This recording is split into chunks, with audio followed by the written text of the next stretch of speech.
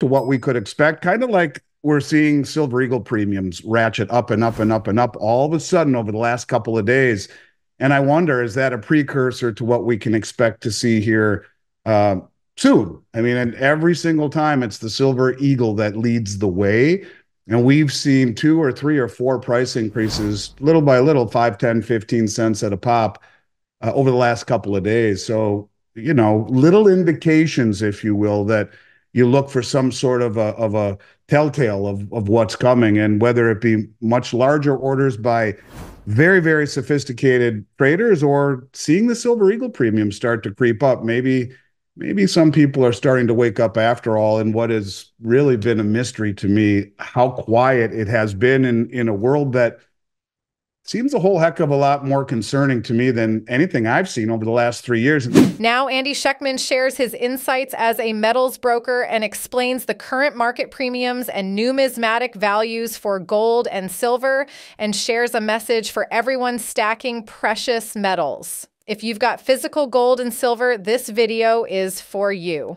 I think kind of telling, if you will, you always see the biggest money move ahead of the crowd, and it's not because they're more sophisticated because they have more money. It's that they associate in circles where information is more fluid and more relevant and more timely. People only bought numismatics, and with $350 gold, you'd pay $380 for a gold eagle and $410 for a certified uncirculated MS62 $20 Liberty. There'd be no reason to buy bullion when you could buy a 100-year-old coin that was safe from confiscation, was a piece of Americana, was a real piece of history that had much better upside potential for $30 more. Well, that was 9% more or whatever, but so what? And when I was accumulating those coins early on in my career, that's all I would buy myself. I never really bought it because I was concerned about confiscation. I bought it because they are really a true rarity. They're 100+ years old, and technically they would be safe from confiscation according to the way the laws are written. But there's something about them when you're looking at a coin from 1880s, 1870s, 1890s, early 1900s. You're looking at a coin that's 100+ years old when the world was very different. There's something to be said for it, and I think that the wow factor is you get that for free. That's great. And I've never ever met anyone who has looked at a $20 gold piece. I mean, most people don't know that gold was money prior to 1933, but you put a 100-year-old $20 gold piece in someone's hands and it's universal. Wow, that is so cool. I think there's something to be said for that. So it's just, I was always drawn to them. I gravitated to them. But since 2008, the premiums got so high that I had to move away from it, because in reality, as Richard Russell said, in the end, it's about the number of ounces that matter. But you have to tailor that with, not being penny wise and pound foolish. And I guess if you were able to get the pre-33 coins in the same ballpark as the new stuff, yeah, I would do it. I do prefer it and always have. And there's something to be said for something that, it's not rare, but it's not common either. And it's just a really neat way to accumulate gold. Just my personal preference more than anything. And, do it the right way. And you do, in theory, have safety from any governmental shenanigans. Silver gives up early gain at the 200-day exponential moving average. Silver initially tried to rally during the course of the trading session on Thursday, reaching the 200-day moving average. We have seen a lot of selling pressure there. If we do break down from here, I would actually welcome that, as silver is likely to continue looking at the $22 level as a potential floor in the market. On the upside, we have the $23.50 level, which is also a barrier that I think will be difficult to overcome. Now, we'll show you more clips of Andy Schectman, but first, subscribe and turn on notifications, and check our pinned comment for some massive sign-up bonuses. Enjoy the video. To wonder what that is going to do to the system, this crisis, if you will, of credit, this slush fund that has been available not only to the banks to reliquify them selling their treasuries that were valued at 50, 60 cents on the dollar, selling it at par or 100% face value, that money has to be paid back.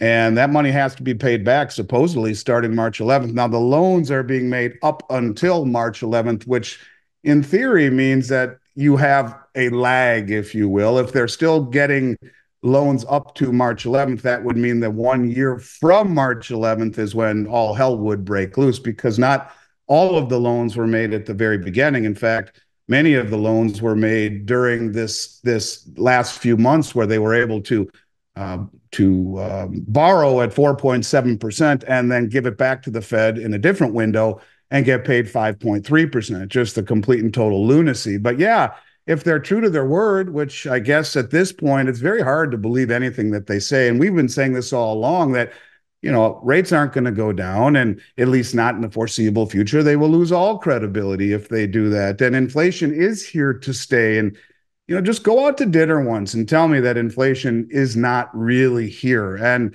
it is here, and it's not going away. And it's, as far as I'm concerned, I mean, just look at the basics. How the heck do you pay for Medicare and Medicaid and Social Security and government military pensions on top of the $34 trillion debt obligation? How do you pay for all these liabilities to the American public when the rest of the world are selling treasuries? Who's going to buy our bonds? Who's going to finance the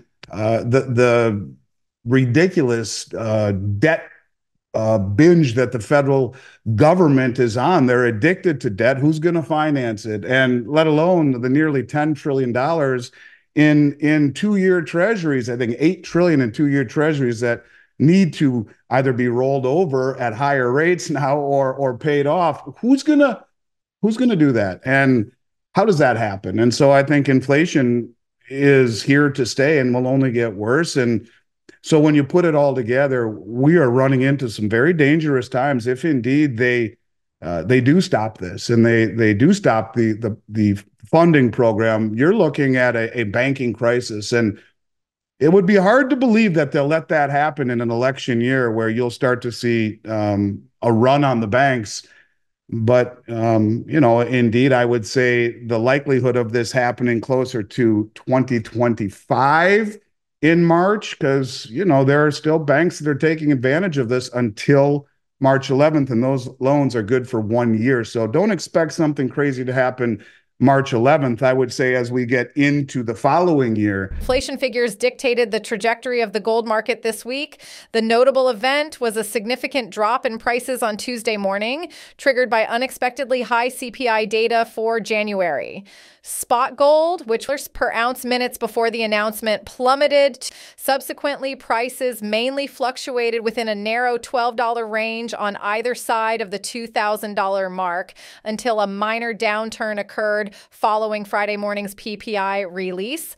However, there was a swift but modest recovery followed by a gradual ascent leading into the President's Day-long weekend. Now we'll show you more clips of and his insights on the precious metals markets. But first, subscribe and turn on notifications.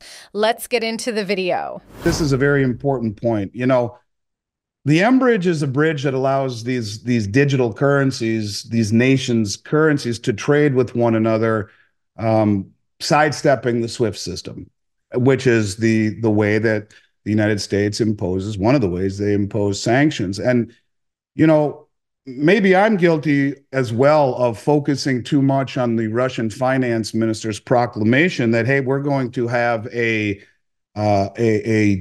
unified settlement currency that will be pegged to a basket of commodities. And maybe that will happen, right? But look at what's been happening, right? If you look at China as an example, at one point they had almost $3 trillion worth of our treasuries. They're down to 700 or 800 billion. It's still a lot, but they are shedding treasuries at a rapid rate, the lowest level they've had in 16, 17, 18 years. And the same thing is true of many of these BRICS nations that are no longer bidding for our treasuries. So when you think about it, we were told at the end of the August meeting that they would all go back, the finance ministers, to the drawing board, come back and present their findings for a common settlement currency. But in the meantime, everyone trade in their local currencies. And that is indeed what we are seeing, and more proclamations all throughout the BRICS nations, whether it be India, whether it be Egypt, Saudi Arabia, Iran, Russia. They're all trading with one another using local currencies. And the difference, the delineation here, when we talk about that particular move, right? Trading outside the dollar in local currencies. Well, we saw 20% of oil sales settle in other currencies this year. That's a big divergence. But as we continue to see this BRICS conglomerate grow, and there's another 35 countries that have formally applied and 20 that have expressed interest, and this mass adoption grows, and all of these countries agree to trade in local currencies. Remember, the petrodollar is not just the dollar being the what oil is sold for. That's part of it. The other part was taking the excess and the reserves and putting it into U.S. treasuries. So number one, you start to chip away at the settlement status of the dollar, which is big deal, especially as we see more and more and more of these oil producing countries be part of the BRICS group, and all of these countries that produce the world's commodities as part of this group that always settled in dollars will now settle in local currencies. And instead of taking that excess, the excess currency that they would otherwise have just sitting there earning nothing, they would typically put it into U.S. treasuries, which are very liquid and very safe. Well, instead, what you're seeing is 2+ years, almost 3 years in a row, of the central banks, the people who know the playbook, not just the wealthiest, but the most well-informed, buying gold at levels the world's never seen. And now you're seeing all the exchanges being bled dry, a continuation of what we've been talking about for 3 years. What does that mean? That means they're selling treasuries, not rolling them over and reinvesting them, but instead buying gold. And look at this, look at how that's played out for the last 24 years. If you go back to 2000, gold has appreciated by 7.8% per year. The S&P, 7%. And the bond market, less than half of that. So you have no default risk, no counterparty risk. It's an asset that is not simultaneously someone else's liability. You have much less in the way of interest and inflation risk as it pertains to using gold instead of U.S. treasuries as the replacement for the reserve. So if they settle in other currencies and put the excess into gold, as it very much appears like they are doing, you will begin to rapidly, and I mean rapidly, chip away at the dollar hegemony. And I think it's important to note, you look at what the lead analyst for Citibank said. I want to read this to you real quick. Gold, which is currently trading at 2016, could surge by 50% if central banks sharply ramp up purchases of the yellow metal, a possible stagflation, or in the case of a deep global recession. Akash Doshi, Citi's North American head of commodities research, told CNBC. But here's where it fits in here. He says the most likely wildcard path to $3,000 per ounce gold is a rapid acceleration of an existing but slow-moving trend, de-dollarization across emerging markets, central banks, that in turn leads to a crisis of confidence in the U.S. dollar. Well, I mean, how is there not already a crisis of confidence in the U.S. dollar with the amount of inflation, with the destabilization of the bond market, with the sanctioning and weaponizing and now confiscating? I think that those confiscation aspirations of not just sanctioning, but taking it to fund the Ukraine will have massive consequences where we will never be trusted again by literally anyone in the Southern Hemisphere, if not much more wide-reaching. So I think this is happening, and it doesn't have to come under the guise of a common settlement currency yet. Maybe that's down the road, but the fact of not trading in dollars and not buying treasuries will have a very big effect, and I think it's happening right. What do you think of today's episode? Do you agree with Andy Schectman? Do you feel secure with your savings in dollars? Post in the comment section down below your insights on the video, especially if you'd feel safer having crypto than money in your bank account. Thanks for watching it to the end. Take advantage of the massive sign-up bonuses to get crypto. If you have not yet done so, subscribe to the channel and check this upcoming video because you'll love it. I see you on the other side.